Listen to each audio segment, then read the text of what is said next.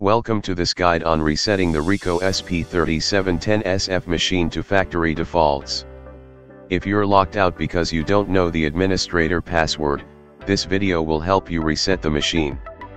By default, the administrator password is blank, meaning no password is required unless it's been changed.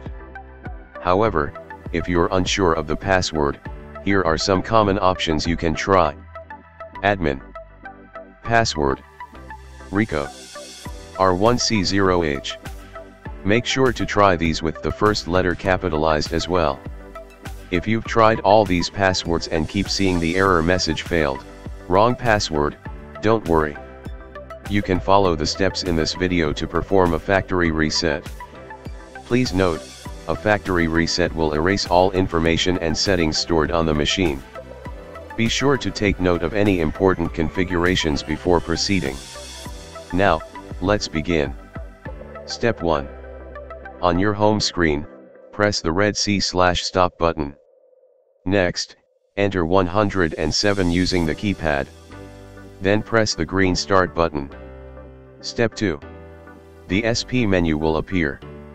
Select factory default. Step 3. A confirmation message will display, "Are you sure to execute?" Press OK. Step 4. Wait for about 5 seconds, then press exit. Step 5.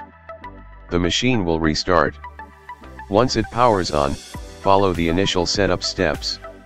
Set your country. Configure the date and time.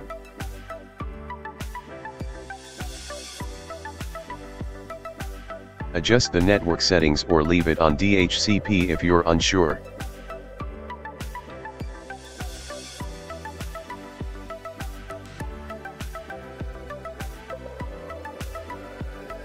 When prompted with "Do you want to move on to another setup?" you can choose to quit. After the reset, the administrator password should now be blank, allowing you to access the machine with no password.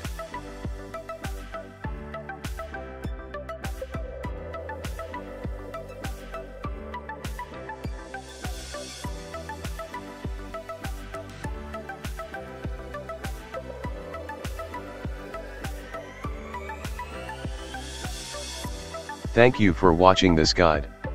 If you found it helpful, don't forget to like and subscribe for more useful tips.